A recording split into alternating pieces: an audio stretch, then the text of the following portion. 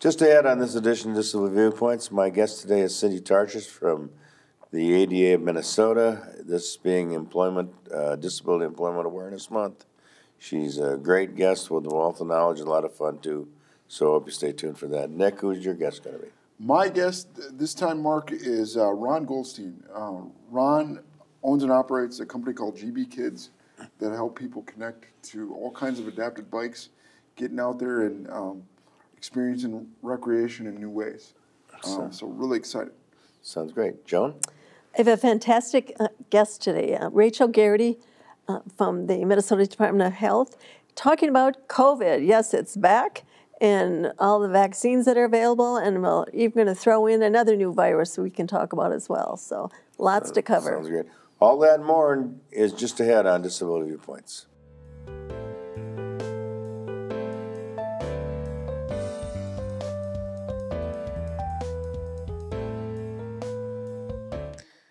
Welcome back to Disability Viewpoints. I'm Mark Hughes in our 25th year. With me today is Cindy Tarshish. She is now the director of the Americans with Disabilities Act in Minnesota.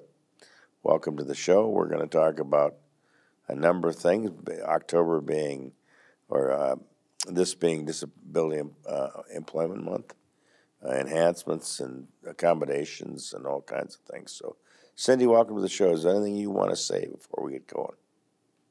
No, just happy National Disability Employment Awareness Month. Happy 50th anniversary of Section 504 of the 1973 Rehab Act, and happy 33rd anniversary of the Americans with Disabilities Act. So lots to celebrate here. Wow, that's a lot said right there. Well, we want to start this with, are there any real emerging trends regarding employment and the ADA right now? Well, you would think after 33 years of the ADA that there wouldn't be, but there really is some exciting things and some things that have happened post-pandemic.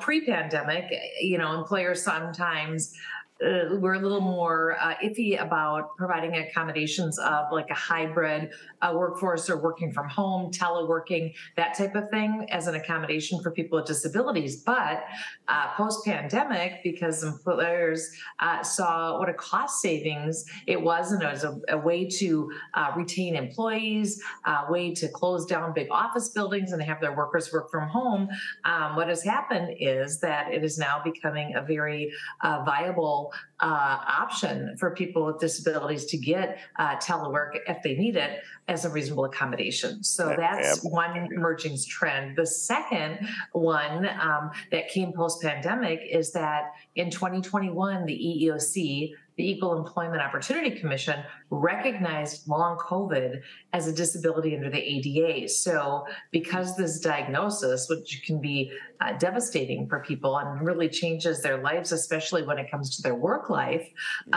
they are able to get accommodations for some of the symptoms of long COVID. Kate Murray, who is wonderful, and you'll be meeting also another wonderful staff person soon from the Minnesota Department of Health that have expertise in long COVID. We've been doing a lot of presentations to employers on accommodations specific for long COVID and what that looks like in 2023 going forward. So those are kind of emerging trends that I would see to look for. Well, that sounds great. And we will be looking forward to them, and we'll cover them as they become available. What do people need to know when disclosing a disability and or asking for an accommodation these days? That's a good question. So really, the only reason that you would need to disclose that you have a disability is if you are asking for a reasonable accommodation. You basically just have to disclose, what impairment or is it being caused by the disability. You don't have to actually say what the disability or the diagnosis is if you choose not to. So that would be the one reason. But the two other reasons that somebody may disclose they have a disability at some point is, one, sometimes employers have additional benefits, perks. They may have a job fare or equipment fare. Sometimes they have a closer parking spot or transportation or whatever that employer chooses to provide, or to explain an unusual circumstance or phenomenon. Let's say you have a non-apparent disability like diabetes, and your blood sugars are not going well, or your meds aren't going well, and it may appear that that you're coming to work impaired or under the influence of alcohol or whatever that may be. So if something's not right, better to disclose than not to disclose. Yeah, and it's better to know the fact than guess what's wrong too. And that happens, and then it just causes some problems, I'm sure, in the employment world. Is there anything an employer does or does not have to do per reasonable accommodation? That is also a good question. So, the employer has to, look at the accommodation request, have the interactive process with the individual, kind of a give and take, a compromise, come back with a solution. If they say no, they have to say what the undue hardship is. That's a pretty high bar for not providing that accommodation. And again, the employee has to be able to do the essential functions of the job with or without an accommodation. The ADA is not an entitlement program. I mean, you still have to be able to do the job. It only goes so far, without an accommodation. But here's what's interesting. Things that the employer does not have to do, they have rights as well. And they don't have to remove an essential function as an accommodation. They don't have to lower production standards unless the standards are lower for everybody. They don't have to hire additional staff to do part of the job if the employee is unable to do that. They don't have to switch supervisors or provide personal use items. Those are things they don't have to do, but they do have to engage in that interactive process and find some type of accommodation that may work for that individual employee at that time. Right. And our last question is, who should people contact if they need assistance during the process or want to file a complaint? Well, again, you're you're asking all great questions. So, if the individual, let's say they're newly diagnosed or there's a different type of job and they really don't know about, what accommodations may or may not work, they can call me. I think you have my resources at the end, but also my contact information, but also the Job Accommodation Network. They are fabulous. They know everything and anything about accommodations, about long COVID, about different types of equipment, where you can get it. So that's simply, askjan.org if you want to go on their website. Very simple to remember. Otherwise, I think I have their contact information. Yeah. So I just want to point out, but if it doesn't go well and somebody feels that they do need to file a complaint against their employer, and we always try to work it out, mediate all of these things. We have two options here in Minnesota. Minnesota Department of Human Rights. Mm-hmm. They have routine protected classes, and disabilities one of them, or the EEOC, the Equal Employment Opportunity Commission. Mm-hmm. You could either call our local office here in Minneapolis or the national number. And okay. I think good, great. It's been a great interview. We have a few seconds left. I want to offer you the final word segment. Anything we might have missed that you wanted covered? Well, I don't think I could have talked any faster for my 15 minutes of fame here. So. You're great. You're great. I know. I just wanted to say, if employers are watching or anybody's watching this at this time, that accommodations, really, most of them are $500 or less, or cost nothing, like a modification to a policy or procedure, or something like a flexible work schedule. Right. So nobody has to be afraid of the accommodation process at this point. Not at all. It's the way, right? All right. At this time, I'd like to thank you for being on our show, and I'd love to have you on again. And you're always welcome.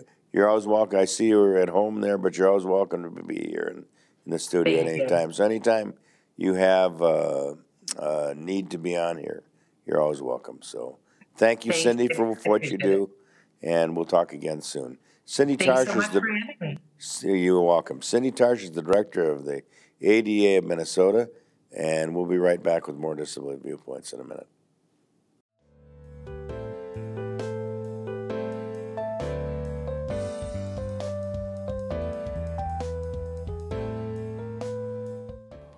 Welcome back to Disability Viewpoints. I'm your co-host, Nick Wilkie. With me today is my friend and colleague, Ron Goldstein. Ron works for a really, really awesome organization that he's going to tell us a little bit more about. On a personal level, I got to know Ron because I recently got into doing some biking again, and Ron was able to help me get back on my bike and go go new levels of distances and new challenges. So, Ron, happy to have you with me here today. Thanks, Nick. Thanks for coming on the show. I'm gonna start out with a good question here. How did you first get started in the field of biking and adapted biking options for people with disabilities? Well, it was in about 2000, and I have a daughter with special needs, and we were looking for a bike that both of us could ride. And so I purchased a bike from Germany, a company called Hase. And it was, my daughter rides in the front, I ride in the back. And we've been, riding for so many years, and people ask, well, where did you get the bike? And I thought, well, maybe I should start selling them, because they're really well designed and manufactured. And so I was partnered with another gentleman, and so we started gbkids.com, an internet e-commerce business. And we sell, the bikes and special needs joggers. And so, it's kind of morphed over the years, and it's really it's been my passionate business, right? That's awesome. Mm-hmm. That's awesome. I'm really, really glad to hear that you got your start with that company, because as you know, that's the model of bike that I have as well. Question just for a little bit more background. How do you typically assess the needs of the individual that approaches you and is looking to get on for the first time, for the next time, or even the time after that?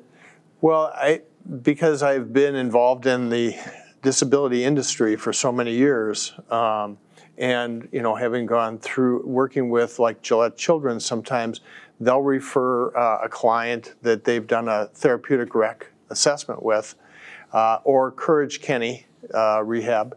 They'll send a client over after they've been assessed. We have our bikes at Courage Kenny, and we'll have our bikes at Alina when Gillette's starts their rehab unit. And so they refer clients to us, and most of the assessment's already been done. Okay. But what I try and do is I look at the rider and what their needs are and what their abilities are.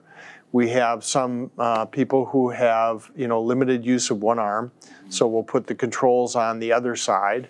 Some people have issues with keeping their feet on the pedals, so we'll put adaptive pedals on to keep their feet in the pedals. And some kids or adults can't steer or brake, so they'll do a tandem bike with their spouse or their parent. Okay, super cool. Your previous answer went into this a little bit, but it sounds like there's a lot of different styles that you can work with in terms of bike options.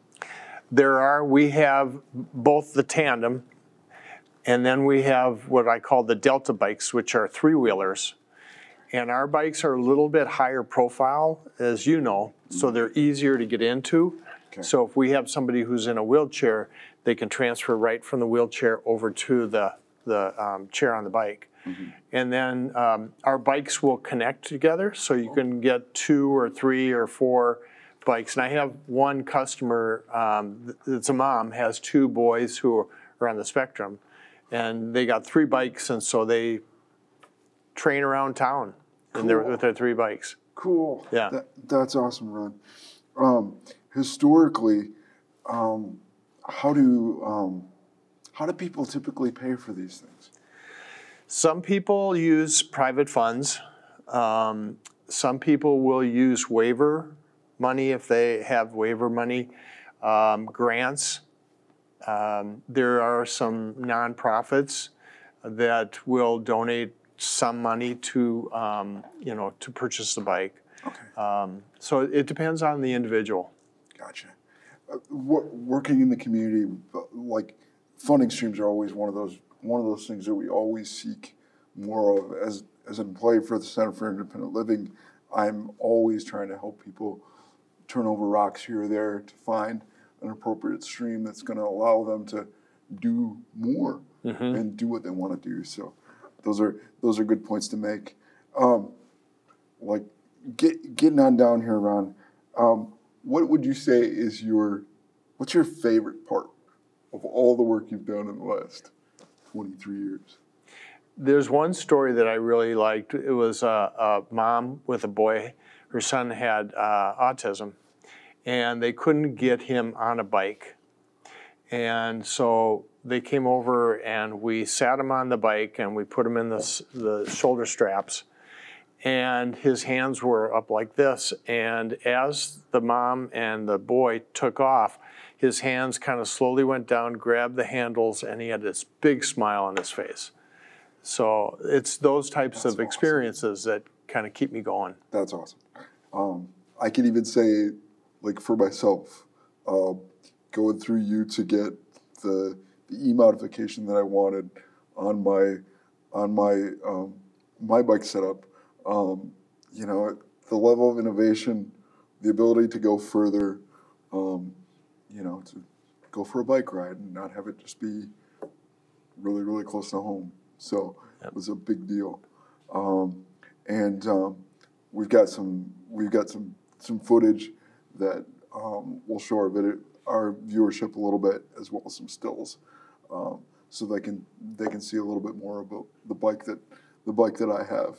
And then finally, Ron, what would you say the best way to connect with you is? Just go to our website. It's G as in good, B as in boy, kids, KIDS.com. That's the best way. And there'll be a contact form, so that you can fill that out, and that comes right to me. And then usually 9 times out of 10, once I get that contact form, I contact them within 24 hours. Cool. That's awesome. And then the one additional thing that I would say, you guys, guy like Ron, been in this business for a long, long time, is just a really good resource for even discovering what your possibilities are. If you've got something, guy like Ron might be able to modify. If you've got something that could be a start, but even if you're looking at something new, he comes into it with an open mind and is very, very approachable. Ron, thank you so much for being on the show today, and I hope this generates some questions and maybe even some new ideas for our viewers. So, thanks, Nick. Thanks so much. You bet. We'll be back with more Disability Viewpoints after these messages.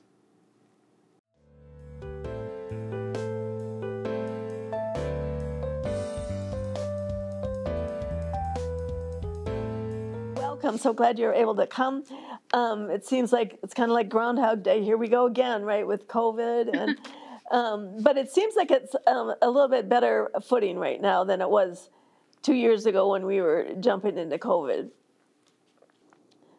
Right now, we are very fortunate to have a new vaccine that protects against the newest variant on COVID-19, and that vaccine is available for anyone 6 months or older. We also have access to at-home COVID tests through the federal government. Right now, folks can order 4 free tests from the federal government, and they can order tests for free through the Minnesota Department of Health as well. And as always, some of the most basic things work the best. So wearing a mask when you're in a crowded area without a lot of airflow, washing your hands, changing your clothes if you've been out in the public, can do a lot to keep you protected. Did you say changing your clothes? Yep, just like same as washing your hands if you've been in an area that you might have been exposed. Just put on something fresh. Right. Wow. So interested and hadn't thought about that and so forth. The testing kits are always a challenge for some people, getting them open and so forth. So I don't know if there's anything down the line we can do to make the test kits easier for some of us to open, but that's certainly a challenge. But so we will put up on our screen the opportunity to get those free test kits, because that's vital and so forth, definitely. With this new variant, what's the name of this variant? So the variant that is circulating the most right now is one of the Omicron variants. And the strains that are out right now are closely related to a variant called XBB.1.5. And the great news is that the updated vaccine protects against this variant. And the available data that we have right now shows that the new vaccine holds up very well and provides protection even against the newer variants that are out there right now. Wow, okay. That's fantastic to know. It's interesting how these variants just keep coming at us. So, and I'm glad the health department's able to figure it out, or the CDC to keep making these vaccines and so forth. Well, let's move on and talk about the other variant of some sort that's out there, virus, I should say, the RSV. What can you tell us about that? Because that seems to be more new, and it was prevalent last year with kids. But it sounds like now some of us adults should be getting the vaccine for this. Absolutely. So RSV is another viral respiratory infection, and anyone can get RSV, but the people who are most at risk for severe outcomes are older adults. And so right now, there is an RSV vaccine that's been approved for adults who are 6 years and older. And there are also options for protecting very young babies and pregnant people from RSV. If someone falls into that group, very young or a pregnant person, they should talk to their health care provider and see if the RSV vaccine would be recommended. Okay. So one more vaccine, and I know they're offering at these different locations, you can get multiple injections, vaccines in the same day. Is that correct? Yes. That's amazing. I don't know if I have enough limbs to put up with the sore arms, for all those shots, but that's fantastic that we've got these different types of vaccines to help with the viruses. With this RSV, I know with some of the COVID vaccines in the past, people did not like the side effects. Do you know if there's many side effects with this vaccine? The best way really to judge that is based on how a person reacted in the past. And if you would like more information on that, I can definitely get it for you. But I know when we vaccinate folks, we always ask them, how did you react before? Sure. And we let them know that they can expect probably a similar reaction with the new vaccine. Right. It seems like we haven't heard anybody really, groups of people saying it's horrible and horribly ill from whatever direction. Why don't we talk about, before we've got to run here, is how do people find out more information about COVID, RSV, and all the wonderful viruses that keep trying to get at us? Is there a website or a phone number? Yeah. So for vaccination, the best thing to do is talk with your health provider. And if you are uninsured or you don't have a provider home, you can contact your nearest community health center, and you can find information about those at mnhealthcenters.org. For COVID specifically, folks can also call the Minnesota Department of Health COVID-19 public hotline, and the number for that is 1-833-431-2053. And the COVID hotline is open Monday, Wednesday, and Friday from 9 a.m. to 5 p.m. and on Tuesdays and Thursdays from 9 a.m. to 7 p.m. Great. And, So, well, that's fantastic. All that good information just off the top of your head. I'm impressed. Thanks for the good information. We'll get this out to all the folks in the disability community and others. And this will be fantastic information to use. Thanks again for coming on. Yep. I appreciate it. Great. Have a great day. Yep. We'll be right back after these messages.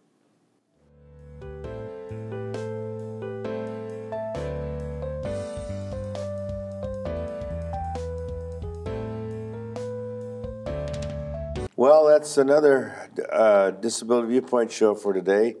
And I'd like to thank Cindy Tarshish, the director of the ADA Minnesota, for coming on and telling us a lot we didn't know about the ADA and employment accommodations and so on and so forth. There's a lot of information in that segment, so we hope you'll please respond to the ADA Minnesota if you have any questions. Nick, how about your guest?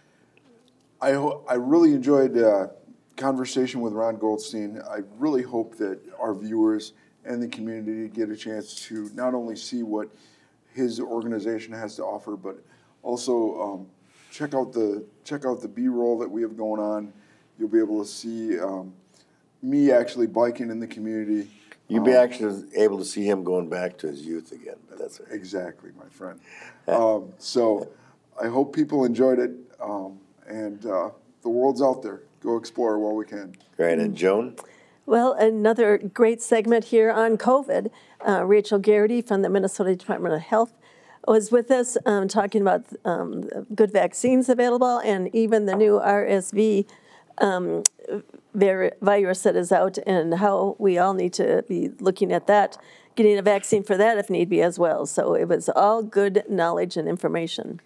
And before we go, I want to, again, make sure that everybody knows about the Access Press Dinner come up on November 3rd at the McNamara Center on the U of M campus, 200 Oak Street, Minneapolis, Minnesota. Mm-hmm. Please visit the website, Access Press, or contact Access Press to get your ticket. They're going fast, and I'm sure Joan will let me stay out late that night.